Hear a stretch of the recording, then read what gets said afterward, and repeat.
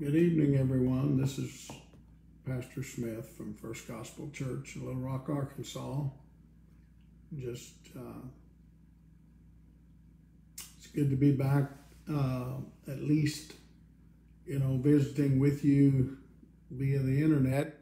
Thank God for the technology that we have today, or this wouldn't be possible.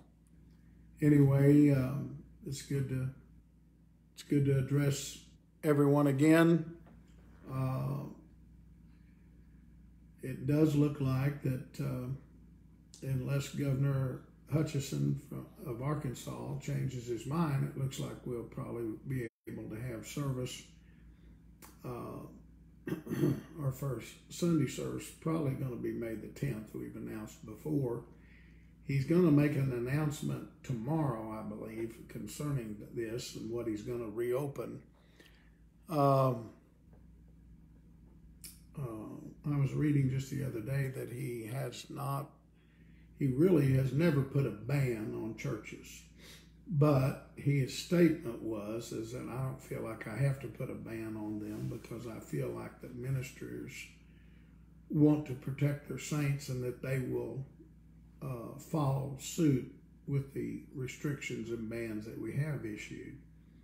And he said, I just trust them. I believe that they'll do that. And I think he was right. For the most part, the ministries tried to honor our government officials and have tried to protect our people. But on the other hand, I read that, but then I turned around and read where he was going to release churches, or even though he hadn't put a ban, possibly he's just going to make it known that churches can reopen their services. So I guess I'll wait until he announces tomorrow. And if we're not going to have church before, well, then we'll certainly announce Sunday. But if anything changes, we'll let you know via our website on the internet, and we also can post it on Facebook. Anyway, once again, welcome everyone. God bless your hearts. I appreciate every one of you. And on Thursday nights, we've been continuing this Bible study on, and possibly finish it up today. We've been finishing the Bible study on the sequence of events that needs to take place before the end of the Gentile world. Of course, number one is that the church needs to be restored. The church would have to be restored to a restoration that it would function like the New Testament church we read about in the end of the Jewish world. Here in the end of the Gentile world, we will have to have a restored church to accomplish the making up of the remainder of the bride and the judgment that's in the end of this world. This ministry will, of the latter house, the latter church, will be very much a part of bringing judgment with the Word of God upon this, the end of the Gentile world. And so, number one, the church will have to be restored. And then judgment, and I'm talking about eternal judgment. It's my position that there's 3 times in the world that God has administered eternal judgment. The first time was in the early church, in the end of the Jewish world, when Jesus came to this world and then came back on the day of Pentecost and manifested himself.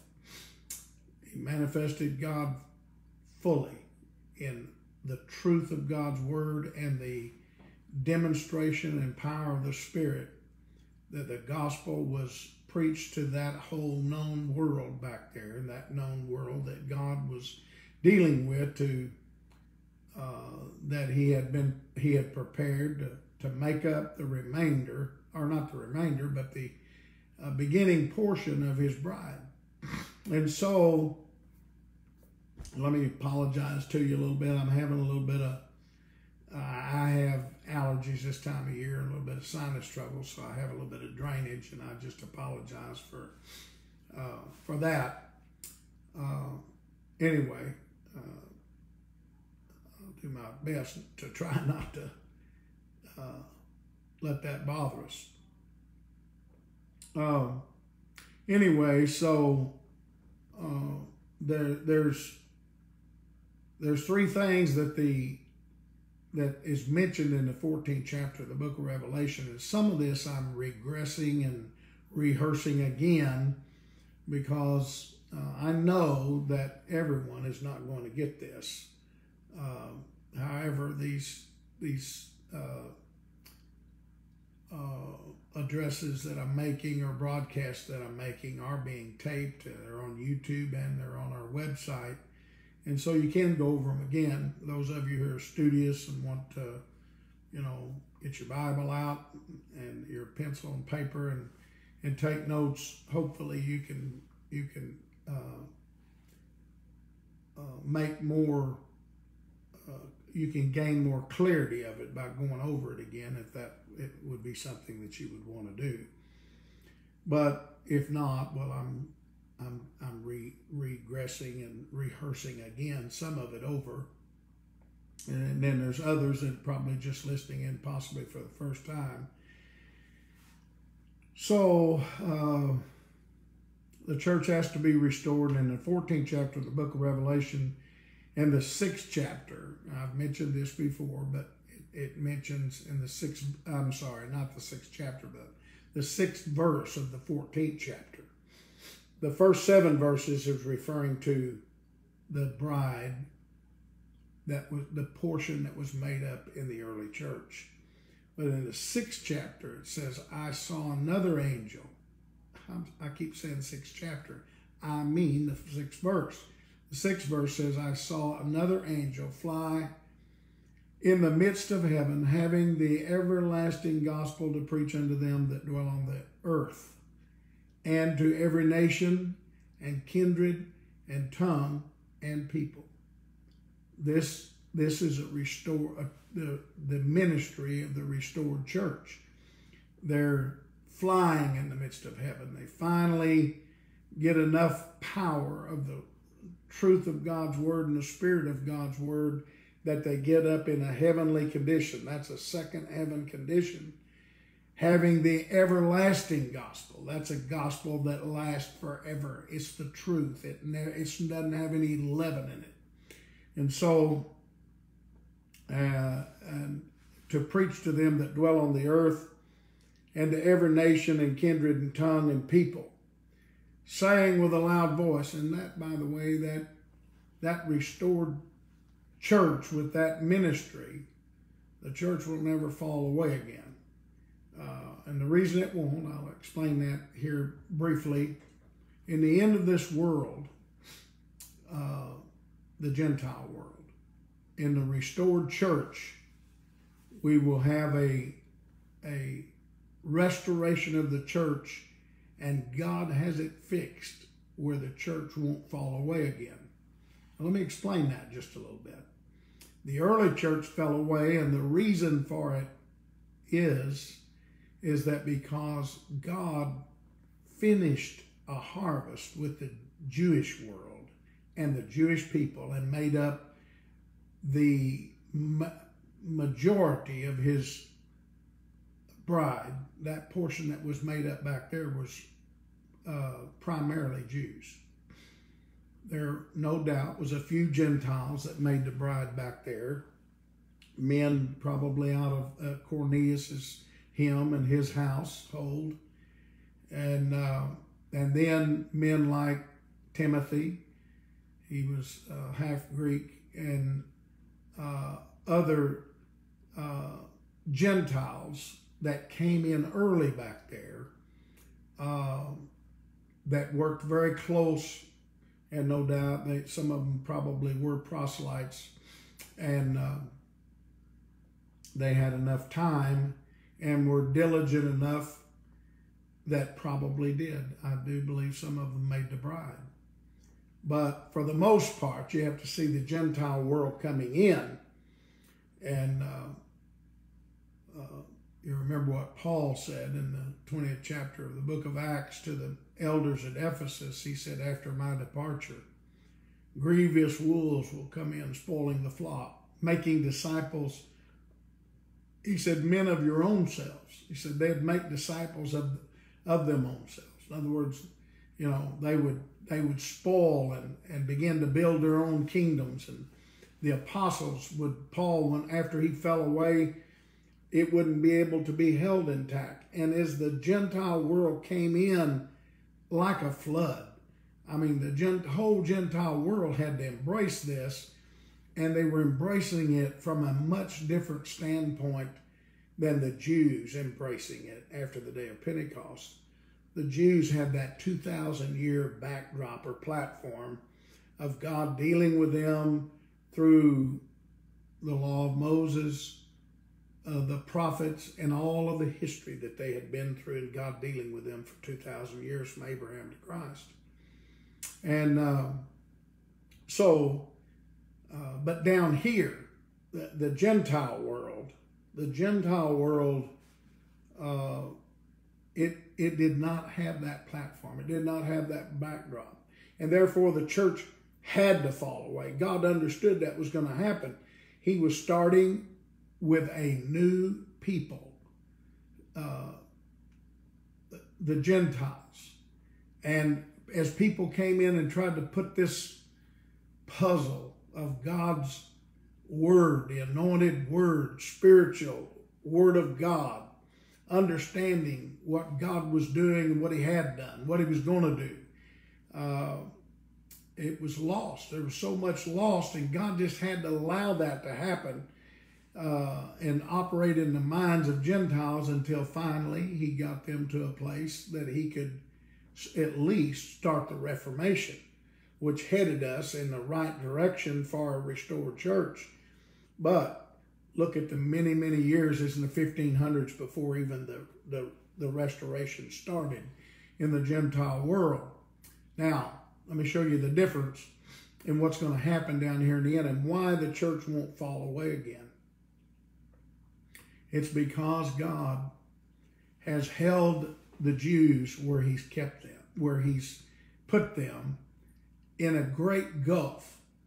If you remember, Hosea said that after 2 days, he would begin to add them back. Once they saw him whom they crucified, or who they, how's the word he said there?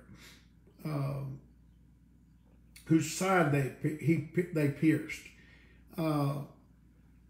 That's the parable of the rich man and Lazarus. The rich man was the Jew, and Lazarus was the Gentile. And there was a great gulf fixed between the two. The Gentile wouldn't be able to get to the Jew, and the Jew wouldn't be able to get to the Gentile, for this great gulf. Well, Paul said in Romans, I believe the 11th chapter it is, when he began to talk about us Gentiles being a wild olive branch. And here's what he said. He said, blindness in part has happened to the Jew. But he said, how much more they being a tame olive branch could God graft them back in, where he took us, a wild olive branch, and grafted us in to that early church, that tame olive branch. How much easier would it be for God to graft them back in than it was for him to graft the wild olive branch in? And so blindness in part has happened to them, Paul said, until the fullness of the Gentiles come. And so you're going to read that. If you go back to, let me make sure I'm telling you right, because I'm talking sort of off of the cuff here. In Romans, fairly certain I'm right that it's in the 11th chapter. Yes.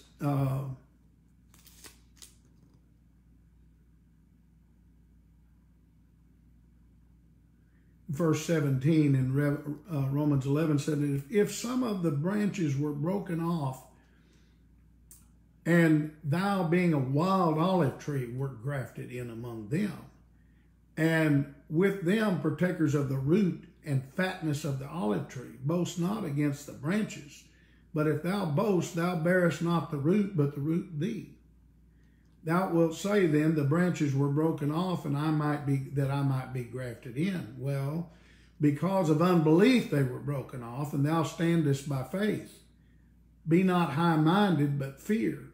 For if God spared not the natural olive branches, take heed lest he also spare not thee.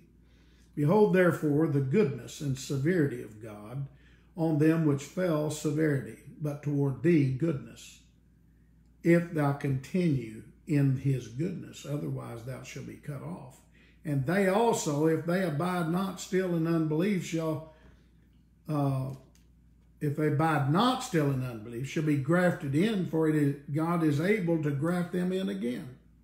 For if thou wert cut out of the olive tree, which is wild by nature, and were grafted contrary to nature into a good olive tree, how much more shall these which be the natural branches be grafted into their own olive tree?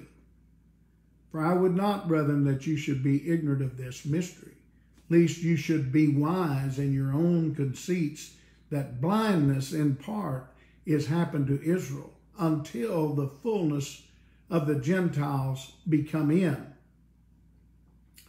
And if all Israel shall be saved, as it is written, there shall come out of Zion a deliverer, and shall turn away ungodliness from Jacob. See, and that's what he's saying. He's saying that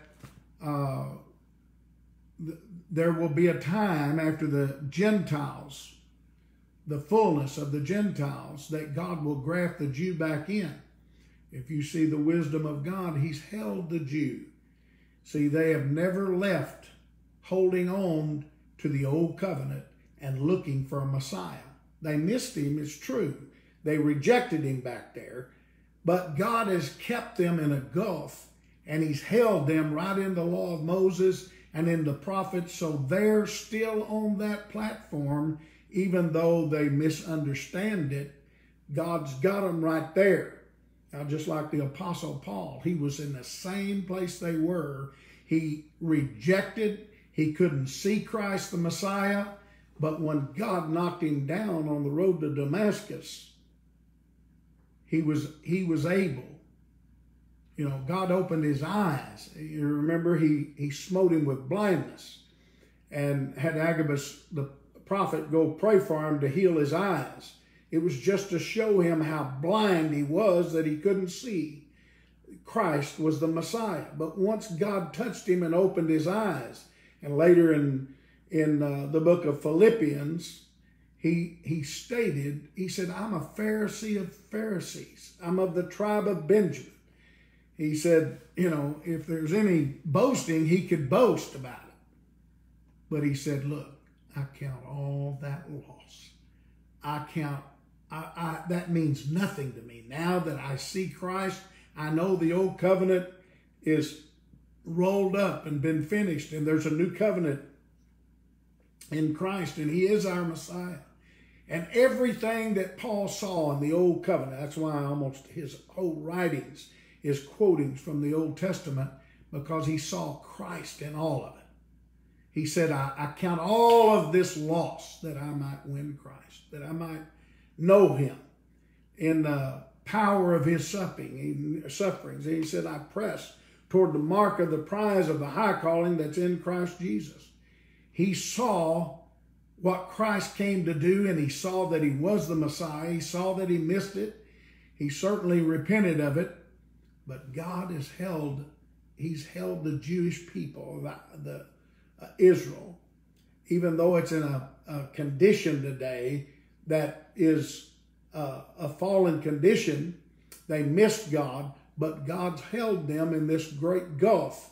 And after 2 days, the prophet said, God will graft them back into this olive tree.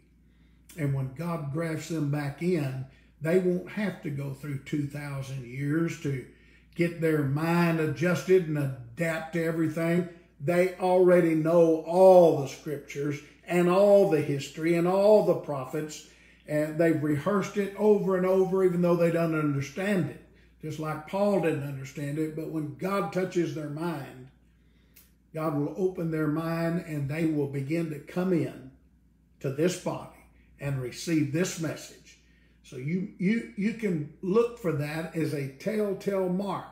When Jews come back into this body and begin to receive the baptism of the Holy Ghost, and Jewish men begin to receive a calling of the ministry, this will explode in their mind like it exploded in Paul's mind. I've said often, when a Gentile came into this, there wasn't nothing in his mind to explode. They weren't built on the platform or background of the law of Moses, the covenant of Abraham, the law and the prophets, and all the history of Israel. Our background as Gentiles were heathen, worshipers of false gods, and ignorant, not knowing the God of Abraham, Isaac, and Jacob. Oh yeah, we'd heard about him, but we never knew him, and our forefathers never saw him. Spiritually, I'm talking about. So God will bring the Jew back in and graft them in, and when he does, they'll get this message, and it will mean more to them than it means to hardly any Gentiles, except for those in that last prophetical hour get it in its fullness. And therefore they'll hold this divine order of God. It will not fall away again. Plus, the bride will reign with Christ through that ministry. And others will be added in. They won't have to be. They'll be spiritual Jews once they're born in and added in. The Jewish state they're in today will roll up, and they'll enter into this new covenant. They'll see Christ in his fullness, and they'll get this, just like the Apostle Paul did. And so there'll be many others, even outside of the Israelites, that will come into the ministry also. And the bride of Christ will rule and reign with Jesus through that ministry, that divine order of God that is going to take over when the ministry of the restored church finishes harvesting this world. And many of the Jews will come in and even take part in that. Some of them will make the bride. They won't all have time to. Just like Timothy came in, helped Paul, Silas, Titus. Those men came in. No doubt they made the bride, and those first fruits that come in, they'll come in. Many of them will make the bride, but they won't all have time, but they'll get this message, and then the bride of Christ will rule with Jesus Christ through that ministry that will take them down through the 1,000 years, and the church will never fall away again. And that's wise, because God doesn't have to start with a brand new people. He'll be starting with a people that he's held in a great gulf. My Lord, the wisdom of God is amazing to me, how God put all this together and how it's going to work. So look for the Jews to come in. As they come into the body and receive the baptism of the Holy Ghost, you're going to be amazed, but it's going to be a witness to you that we're down in the final hour, prophetical hour of this. And so our time is getting shorter, and God is speaking to us. And I don't know where God is in this coronavirus. I really don't, but I do believe God is in it. God's getting this world ready. He's preparing a way for the image of the beast to be set up. That's one of the next things that's going to take place. I was going to tell you these things in the 14th chapter of the book of Revelations, that this ministry that's going to fly in the midst of heaven, having the everlasting gospel, and there in the 7th verse it said, saying with a loud voice, fear God and give glory to him, for the hour of judgment is come, and worship him. Now notice this, worship him that made heaven and the earth and the sea and the fountains of waters. See, the heaven, he made heaven. That's the covenant. That's the body of Christ. We'll be in a heavenly place. Not just first heaven, but in a second heaven condition at that time. And the earth is, it's the earth, you know, when you look at the sea, that's the next thing he mentioned, the earth and the sea is all on the same level. It's worldliness. It's in the 17th chapter, the angel called the sea peoples, nations, and tongues. It's the world. But the earth, see, it come up out of the sea. And that represents religion. And the United States is what religion in the Gentile world produced. It produced the United States, the place where God chose, and God is the one that developed it and developed us out of the Reformation. He developed this nation to restore his church in. And the sea, the world, I said, and the fountains of waters. Fountains of waters, it's also called rivers of waters and fountains of waters. And I'll read more on that in other scriptures here in a little while. But those fountains of waters is people that, it's God's people. But you can be in religion and have a fountain. You can be born of the Holy Ghost. Jesus, he said, speaking of the Holy Ghost, for it hadn't yet been given, he said, how did he say it? He said, it will, out of your belly shall flow rivers of water. It would spring up within your own being, just like a fountain. And God, those are God's people. But I'm just telling you now, God's people can use God's Spirit, the Holy Spirit. It can use it wrong. That you can have the Holy Ghost, but your Holy Ghost can become a part of other people that have the Holy Ghost and other religious systems, and it can commit fornication with the worldly religion. And so we have to be careful about that. I'm going to read you a scripture on that here in a little while. And anyway, it says, and there followed another angel. Now, this one here says to fear God. That doesn't sound like too much of a message. Fear God and give him glory. Let me tell you something. Since the church fell away, we have never feared God or gave him the glory he's due.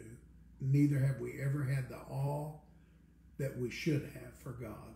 But before God's through and into this world, we will have fear. And that's not just being afraid of God, but it also includes being afraid of God's judgment. Because when eternal judgment is set up, when the judgment seat of Christ is set up, it's going to be a powerful thing, and it's going to be a serious thing. See, Ananias and Sapphira, they were the first two that we know of in the early church that were struck dead before Peter and the apostles, just for telling what some people might consider even a little white lie. Everyone sold everything they had and brought the money and laid it at the apostles' feet because of the persecution and the struggle that was back during that time, and the apostles distributed. How about that, saints? Do you think you could do that? Can you sell everything you got? And is there a ministry you could trust with that? Don't tell me that we have a restored church and a restored ministry yet that God's going to put in that position. But it will happen. It did happen back there. But Ananias and Sapphira made a pact to go in and just give most of the money, evidently, and they just held back a part of it. But they told a lie about it, that they gave it all. They didn't tell about holding anything back. And God struck them both dead for telling that lie. I'm sorry, but I venture to say that most people today have done worse, and they ain't never been struck dead for it, because we're not living in a time when the eternal judgment has come upon us like it did in the early church, or like it's going to in the restored church. But we're going to have to realize God's not playing games. We're going to have to be serious. We're going to have to be sober-minded, and we're going to have to be faithful in what God calls us to do and shows us to do. See, there's a lot of things that somebody asked me just this week, said, what are we going to do, Brother Smith? You know, this body needs some changes. I told him, I said, listen, we're not going to bring about change. Only God can do that. I said, we have to serve God. The Bible said David served God in his generation, and that's what we're doing. We're serving God right now in our generation, and God has us right where he wants us. Don't think for a minute that God can't change us. Look how this coronavirus came, just like that. God can change everything. He can shut down the economy. He can shut down the civil powers of this world. He can do anything he wants to do. And it can happen overnight. God can bring about change. He sets up kings. He puts them down. God, the heart of a king is in the mind of God is the heart of a king. God's in control. And even leaders, God can put them up and take them down right here in this body or anywhere. So you have to understand, you got to trust God. You got to believe that God knows what he's doing. Jesus is the head of this, and he's all wise. He knows what he's doing. And when it comes time, he will put pressure on this body. He'll put pressure on this world. And I think part of what's going on right now is God's putting pressure on this world and getting this world ready for the image of the beast to be set up. And following that, the 10 kings are going to come. There's several things that has to take place yet, but I like sticking with the positive part of it, the bride being made, the movement of God, the power of the Holy Ghost, the miracles and the demonstration and power of the Spirit that's coming. I'm not saying to you that we don't have, any measure of that. Certainly we do. This body's got great operation of God in it.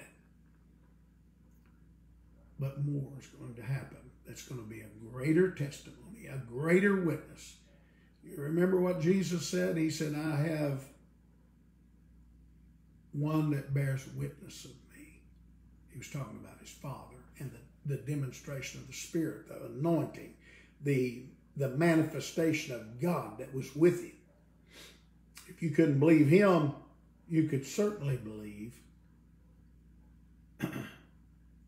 You could certainly believe the witness that was with him, that anointing.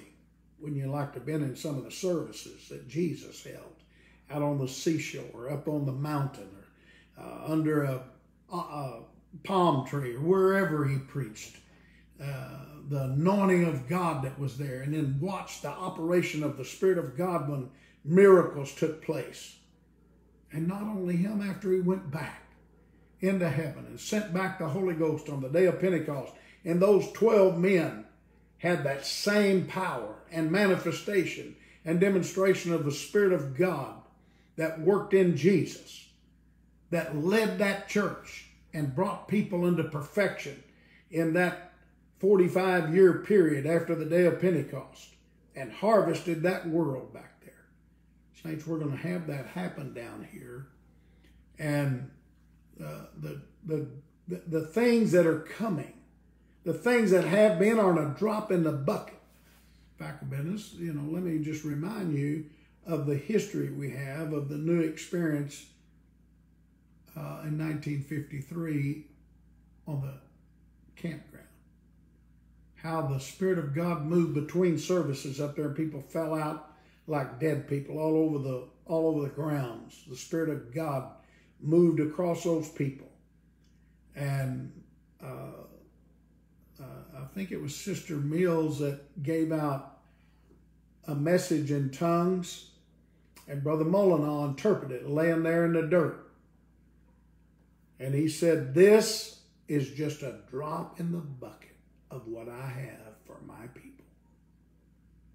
And I've often said that what God gave us to help us after Brother William Souders passed off the scene, it was great, and it caused this body to have enough strength and enough help to go on and continue in the work that God gave us. But he said it's just a drop in the bucket. I've often said what we're waiting on, saints, is the bucket load. The rest of the bucket load that's coming in the restored church. And so, I mentioned here last week how the fear of God, that how people, just a simple message of evangelist could give a simple message of salvation, and the anointing and power of God would be there so strong that people would get up out of their seats and make their way to the altar. Many fall prostrate. God would touch them in such a wonderful way. The fear, the awe, the respect, the anointing of God that touched their heart was there. They couldn't resist it. Something even far greater than that is coming back, saints. It's coming back from the early church. That's the first message. Then the next message is Babylon has fallen, is fallen.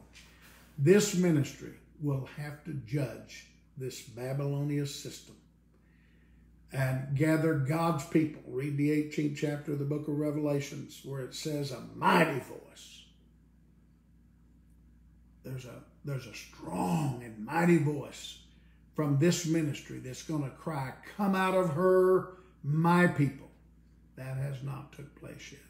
That system has not been judged yet. That's going to take place in the last prophetical hour.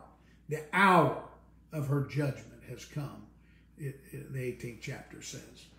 And so, yes, there's been a lot of people come out of Babylon. I'm one of them. I was in Babylon when I came to the body of Christ. God redeemed me from that. I'm so thankful for that today. And I'm no longer a part of that. But there's still many of God's people out in those systems of religion. I'm talking about Christianity. I'm not talking about anything else. But I'm talking about Christianity that's filled with confusion and division and separation. A ministry that's not together, it's separated. God's going to gather his people out of that. They will never be able to reform that because the foundation of it's wrong. You have to tear the whole foundation up to make it right, because the foundation we have to be built on the law and the prophets, Jesus Christ being the chief cornerstone. Jesus Christ laid an order in that early church, and that's the order we have to follow.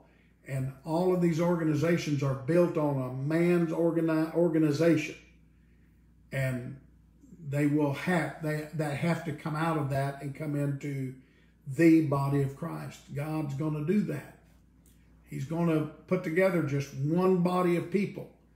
And we're fortunate enough that God has helped us with that. I know everybody out there is using that term, body of Christ, but everybody's not the body of Christ. Everybody that's a Christian's not a part of the body. I'm sorry, but you can't state that. When you're in a different body and it's separated from another body of God's people, it's not just one body. There's several bodies out there, and they will never come together in one. And so God's putting together his body, and he'll, just like in the early church, they were segregated, they were separated. Pharisees, Sadducees, Herodians, Elamites, Essenes, Cretes. There were many different separations of the people in Israel, had different beliefs. Jesus didn't honor one of them. He started his church. He said, I'm going to build a church, and the gates of hell is preachers. Those are preachers he said, you do shut up the kingdom of God. He said, you take one proselyte and make that proselyte twofold more the child of hell than you are yourselves. It's talking about a religious hell there. And so God has to judge that system, and that's what this second message is. Babylon is fallen, that great city, because she made all nations drink of the wine of her fornication. So God's going to judge that system and get all of his people out of that he can get out of it. And after he does, the sound of the millstone will be heard no more at all in her. The light of the candle will shine no more at all in her. See, that's God working in there. The grindstone. That's the working on the Word of God, the truth of God's Word. They're still working on that out there. They still have some measure of truth out there. And then the light of the candle. Jesus is touching them with parts of the sevenfold light. They've got some light. God gives that to them to keep them alive. Those are his children. They've just been caught up in a system where there's a lot of confusion. That's what Babylon means. And they don't know how to get out of it. And he's building a body to get them out of that into the truth and lead them in the right way before it's over with. Well, God will judge that system. The light of the candle, the voice of the bride, and the voice of the bridegroom will be heard no more at all in her. Dear God, that river Euphrates is going to dry up because God is going to withdraw himself from it, but not until he gets his people out of there.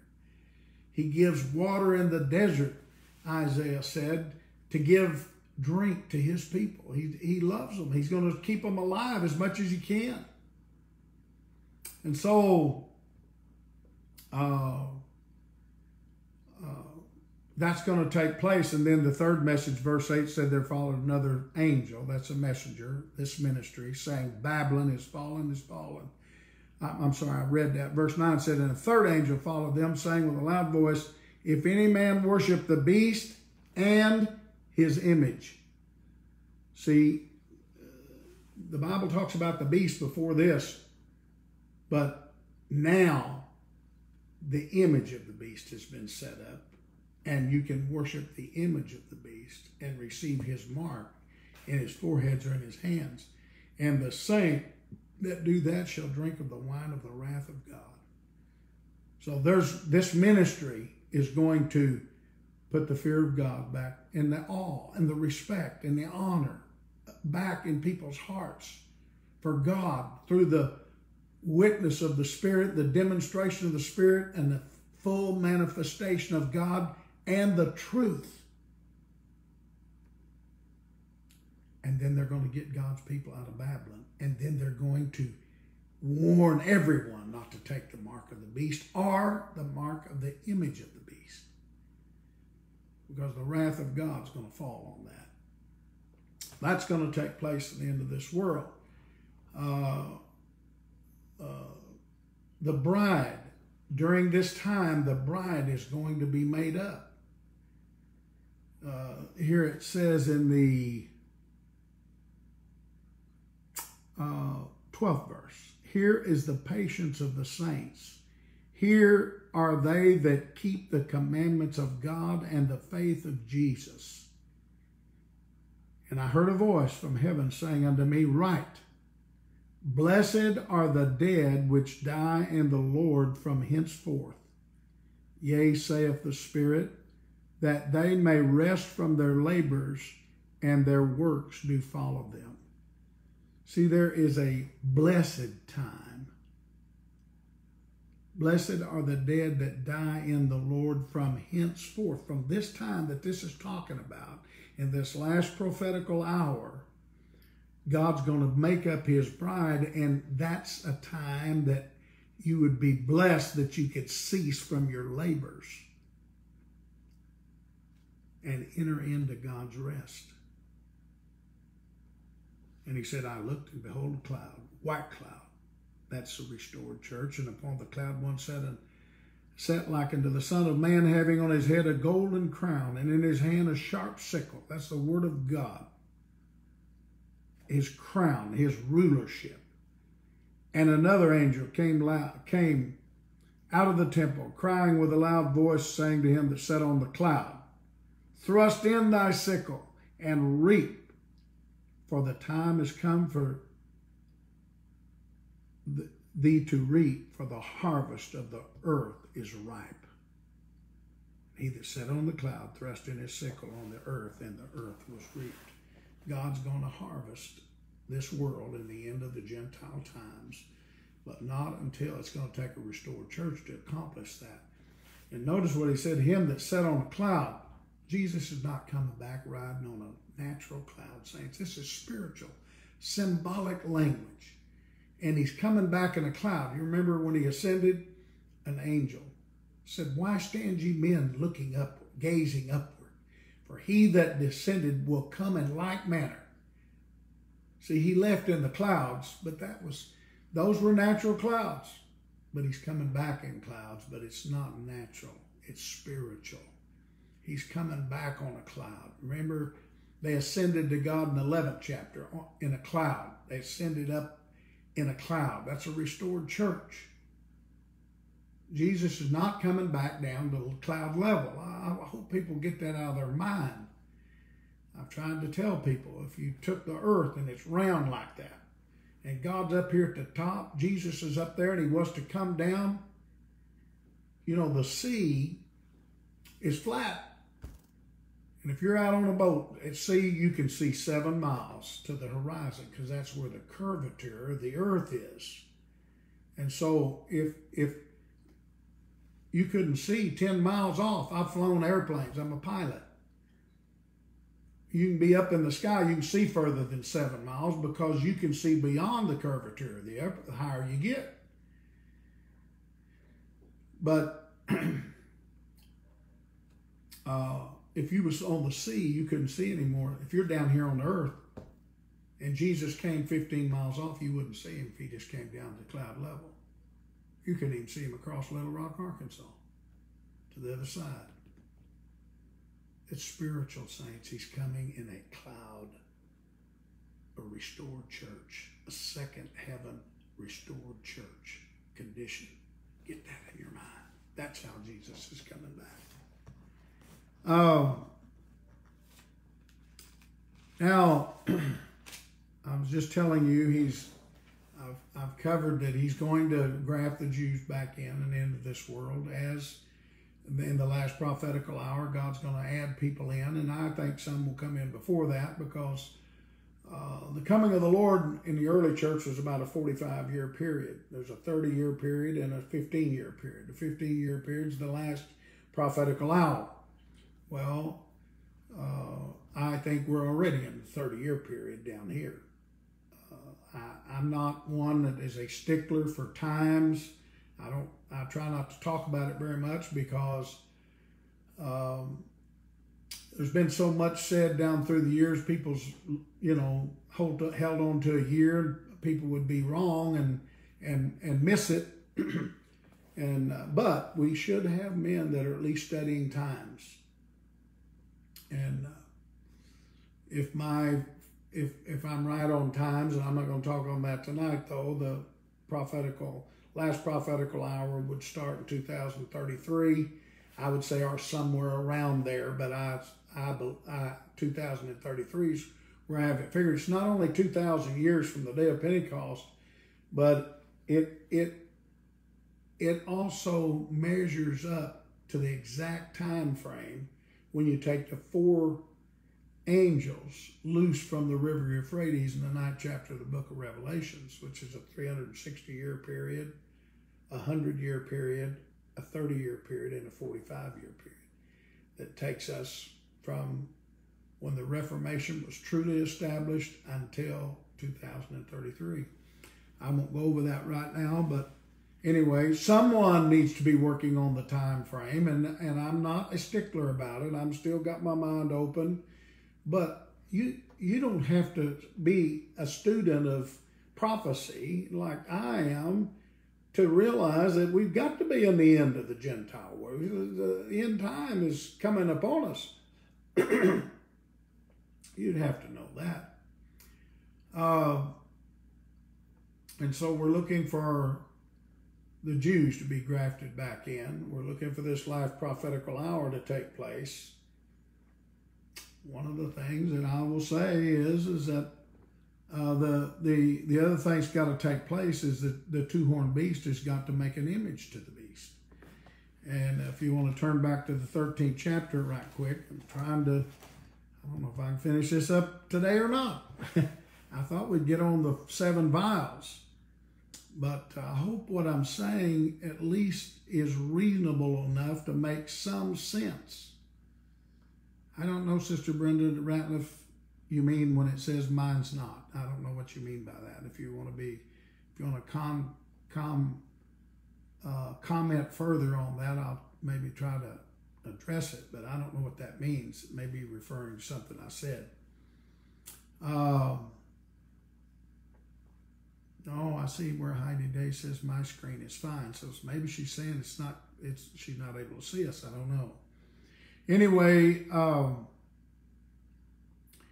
if you go back to the 13th chapter of the book of Revelation, just to address for a moment here the 2-horned beast. I addressed it last week, but I just want you to get this. In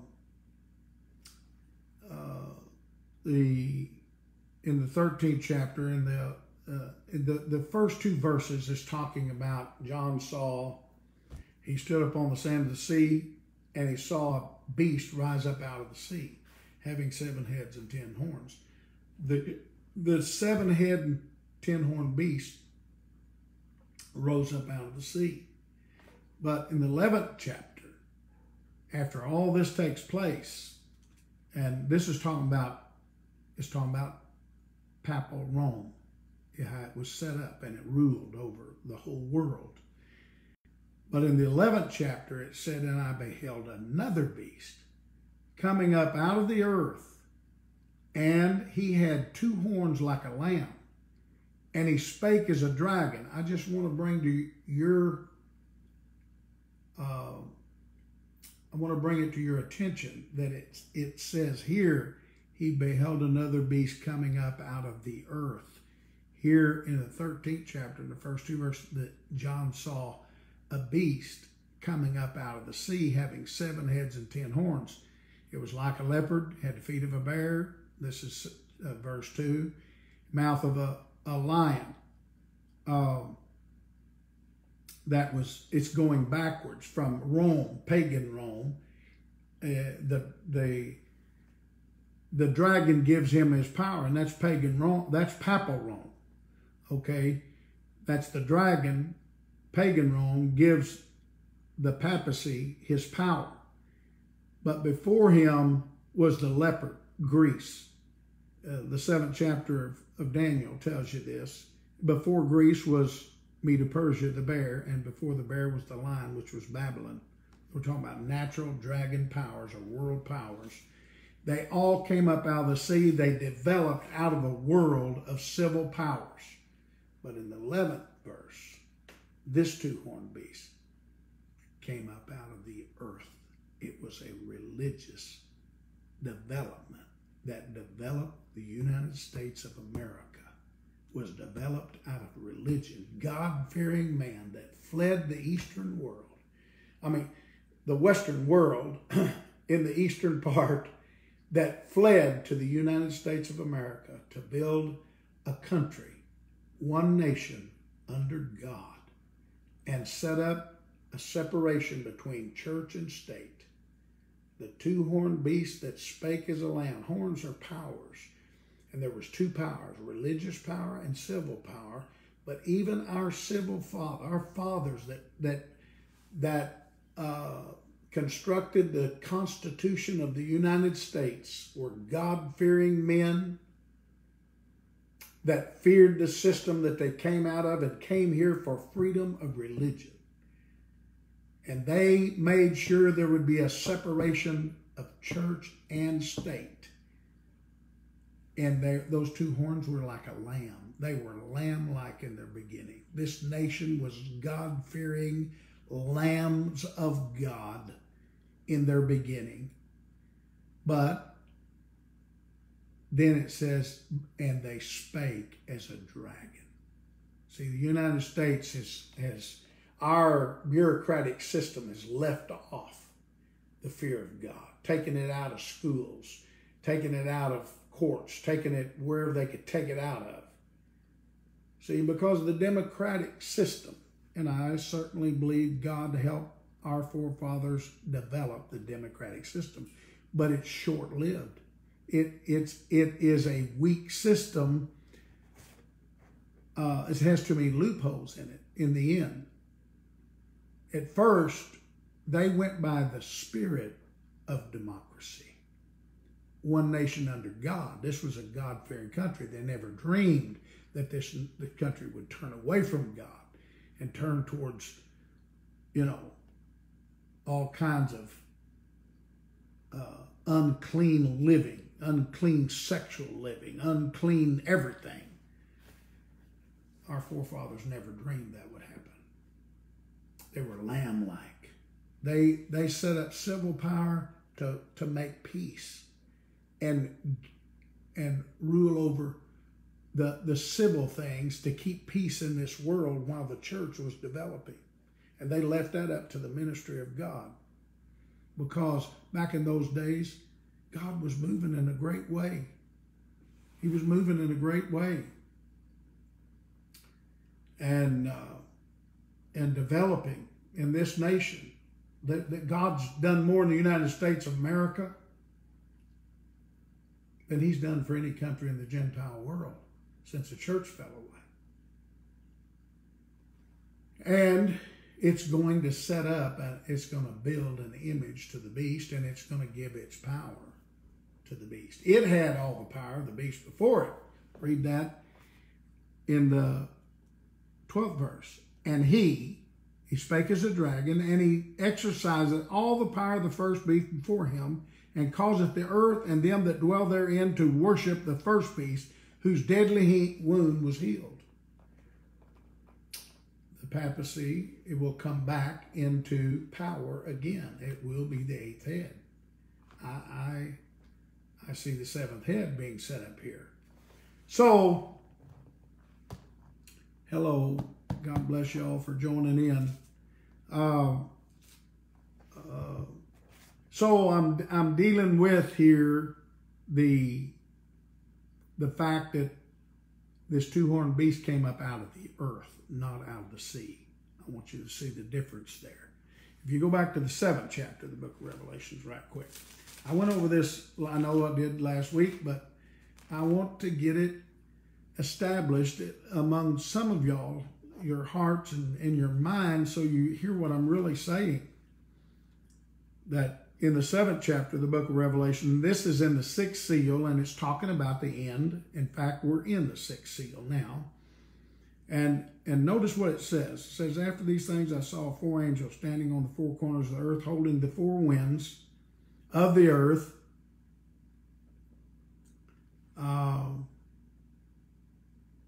And the wind, that the wind should not blow on the earth, nor on the sea, nor any tree.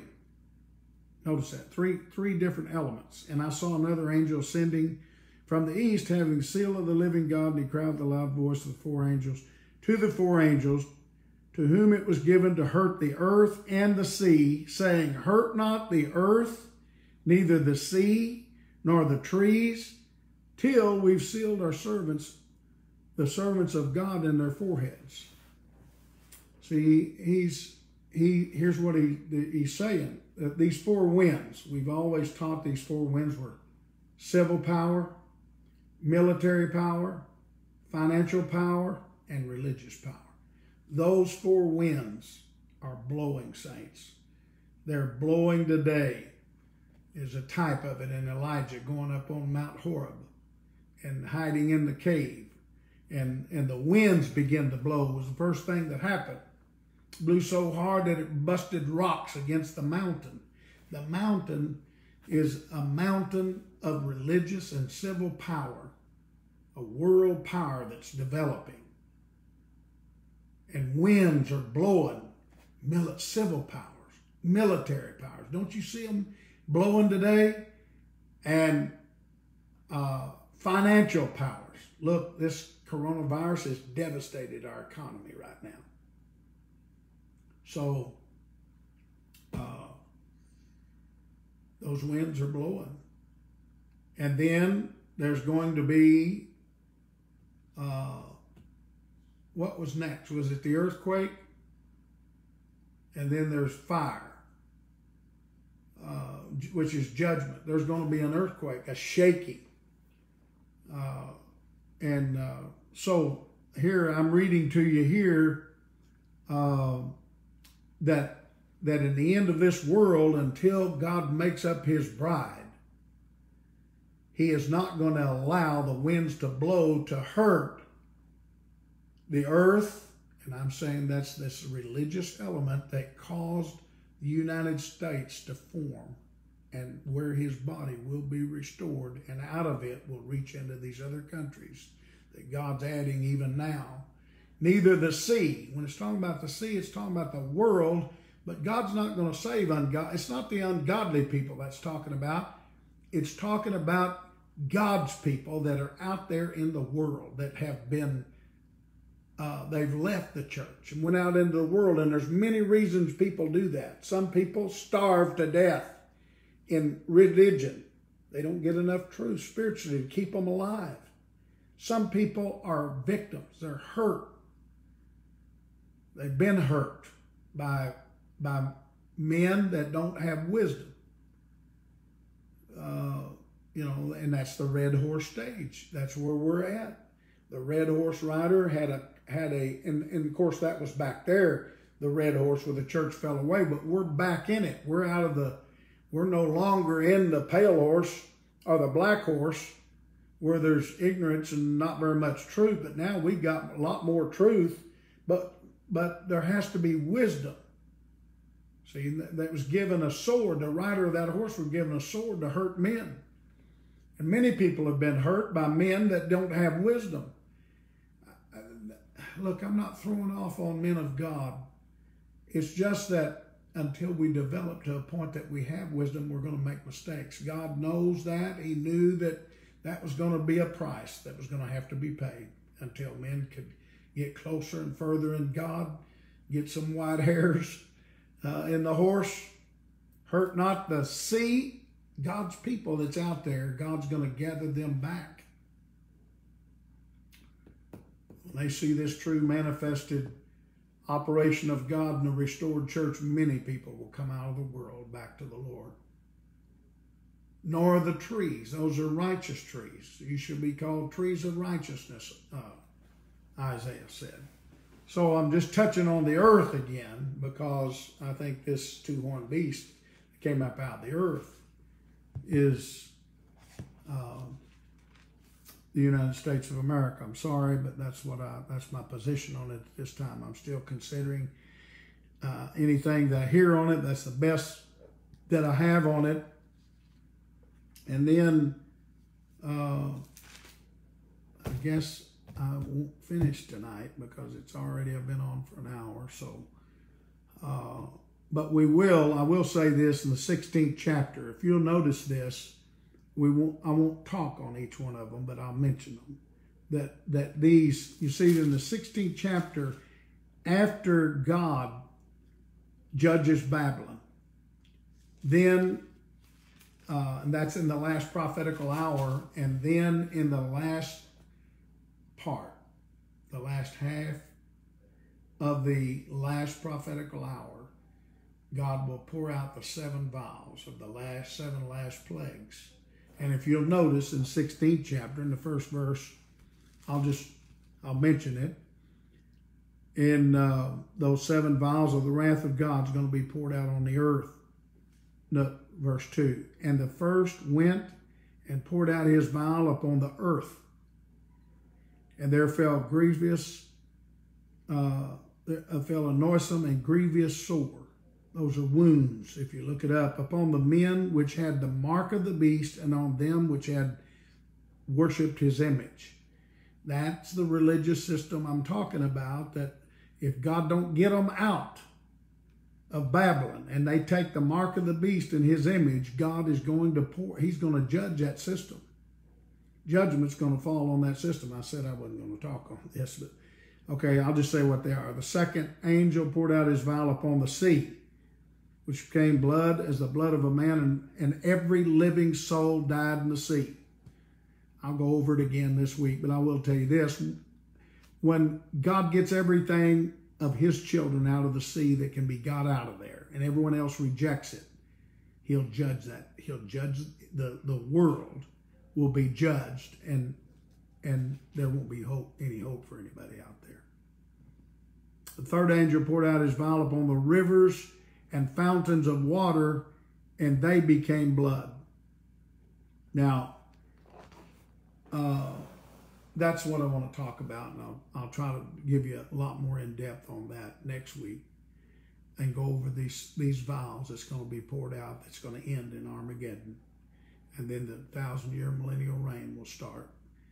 And we don't have much knowledge about the 1,000-year millennial reign, but we know that God's going to clean up the whole world in 1,000 years with his bride in Jesus Christ.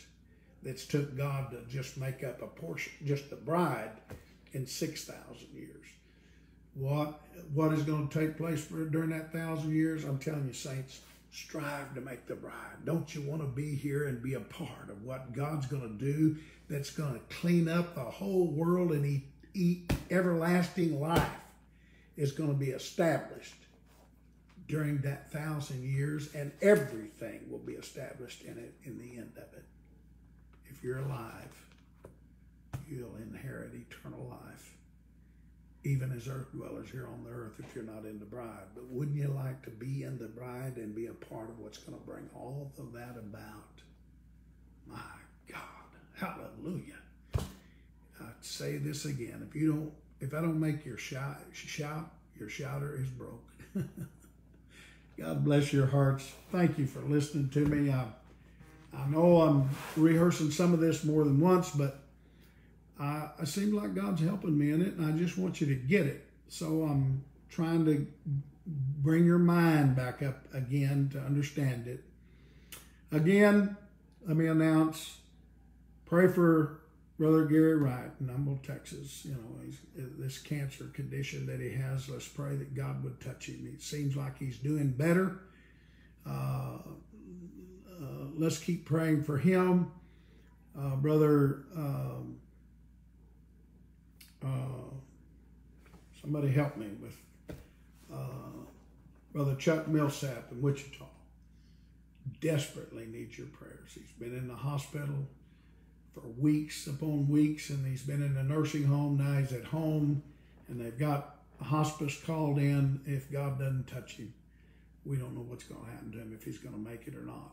So pray for Sister Bernice, his wife, and the Wichita Assembly. He's been a faithful man of God to work with Brother Gary Green there and the other brethren.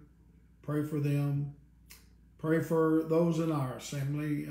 Before I forget, I want to mention little sister Bella Veely, Brother Gary Veely's granddaughter that has cancer. She came through the surgery, and let's just keep praying that God will just touch the doctors, touch her, and raise her up from this terrible condition that she's went through. Remember the Dominican Republic, the missionary works. I know that I'm not as aware, of course, of the missionary works in the other countries. I'm aware of some of it. But in the Dominican Republic, they're suffering. lack of food to eat. We've been receiving some offerings. We thank all of you that sent us offerings. Haiti also has the same problem. I'm sure the Philippines and Africa, Honduras, these other military works, Ecuador, Mexico, all of them. We need to keep praying for them. Remember Brother Stone. He's needing our prayers physically. Also, Sister Rhonda Oates, Brother Oates, passed away this last week, and they had his funeral. Keep praying for her, that God would keep her, comforting her and helping her through this time, and the family, that God would comfort them. Remember Brother Ray and Susan Weaver, Brother Shelby Weaver, Sister Abraham. These are people in our church. Sister Wilson, Sister Weiniger. Remember all the needs that we have. The body overall, that God would watch over them. Pray for our leaders that they'd help us get beyond this coronavirus situation. Dear God, precious Lord, God help us, Lord. We're in great need of your help during this time. Lord, touch your people, touch this body and the ministers and the churches that we have and all of the needs. Oh God, help us, Lord, each one in every state and even in these other countries. God, we ask you to watch over us. Help us, lead us, direct, and guide us into your will in a greater way, Father. Oh God, we give you praise for your goodness and your blessings to us. We ask you in Jesus' name, Lord, to go with us and help us to go with you. In Christ's name we pray, amen. All right, God bless your hearts, saints. I'll talk to you. Brother Clyde Quick says, pray for Elizabeth Quick in Cape Girardeau. They need our prayers. Brother Paul, God bless your heart. It's good to see you, have you on here with us. Thank you for coming. Yeah, pray for the work in Montreal. Brother, help me here. Brother, not only Brother Goss, but Brother, what's going on with my mind? They're in Brother Goss's church. I just can't get it in my mind who I'm wanting to mention here. But anyway, pray for that work there and the work in Canada. Praise God. We give you praise, Lord. Thank you all for coming. Yeah, Brother McNabb, Brother Ron McNabb and his wife. He's really been going through it physically in his body. Thank you, Brother Paul. God bless you all. We'll let you know if we know anything further about our church services. Right now, it looks like we will have church on Wednesday night, April the 6th at 7:30, and again on Mother's Day, May the 10th. I said April 6th, but May the 6th and May the 10th on Mother's Day.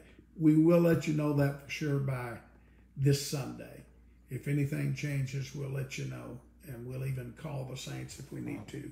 God bless you, and good night. May the Lord be with you all.